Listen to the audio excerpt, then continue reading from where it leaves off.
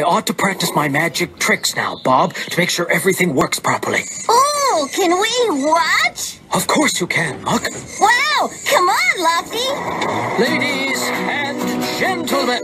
Dizzy, what are you doing back here? I came to help. Oh, Wendy needs you. But not all the time. Mr. Ellis is ready to start practicing. Brilliant! Now, for my first trick, I'll need someone to help me. Oh, I'll do it. I'll do it. I think it might be better if Bob does it, Dizzy. Me? Oh, all right. Oh, be careful, Bob.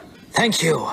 Now, would you please get into this perfectly ordinary cabinet? Oh, okay.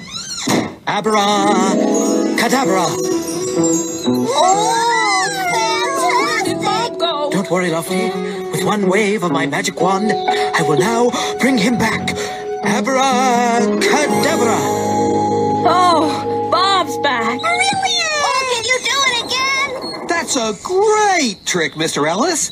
I'm sure Wendy will like it. And Dizzy, you'd better get back there right away. Oh, okay, Bob.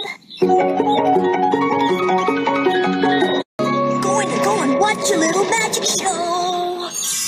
Thank you, and thank you. And now, for my next trick, I shall... No, I mean, watch out.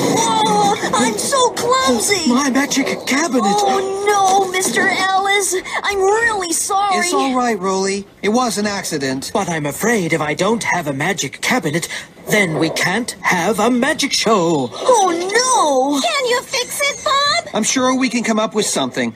Look, Rolly, you'd better get back. Wendy will be wondering where you are. Oh, yeah. I'm sorry, everybody.